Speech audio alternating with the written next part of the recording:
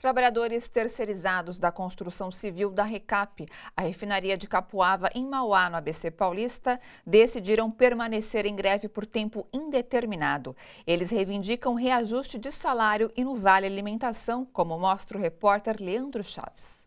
O frio e a garoa não dispersaram os trabalhadores terceirizados da construção civil da Refinaria de Capuava, em Mauá. Por volta das 6h30 da manhã, já havia movimentação em frente ao portão de entrada da Recap, no 5º dia de greve.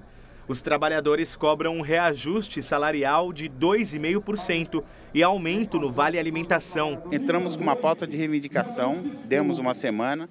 Essa pauta consta os R$600 de VA, 2,5% de aumento de salário, a troca do convênio médico e mais algumas coisas que a empresa andava aprontando aí dentro, problema com passagem, férias, com o trabalhador.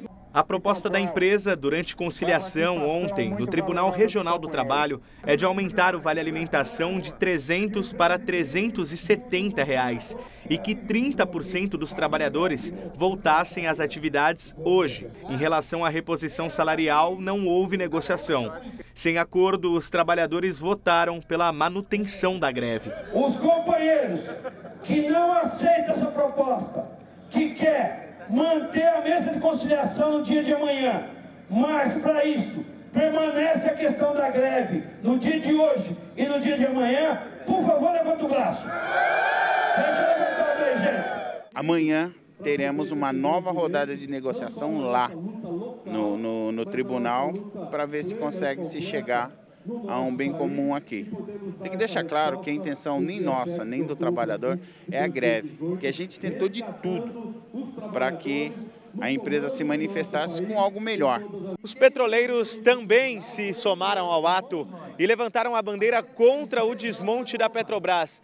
Eles denunciam que todas as complicações salariais estão relacionadas à política de privatização das estatais. É um neocolonialismo que está sendo praticado. E o povo brasileiro vai ter somente empregos, subemprego, empregos sem registro ou com faixas salariais bastante rebaixadas. E nós precisamos resistir e fazer um enfrentamento contra esse desmonte da Petrobras e voltar a lutar por uma política de emprego no nosso país. As reivindicações vão de encontro a um grande ato marcado para o próximo dia 10, conhecido como o Dia do Basta. Organizado por todas as centrais sindicais, haverá paralisações em todo o país. Basta realmente de desemprego, basta de políticas econômicas que vêm achatando a economia, basta da retirada de direitos da classe trabalhadora, enfim, é sem dúvida nenhuma um dia de muita luta na busca de soluções para enfrentar essa conjuntura tão desfavorável para a classe trabalhadora e tão desfavorável ao Brasil.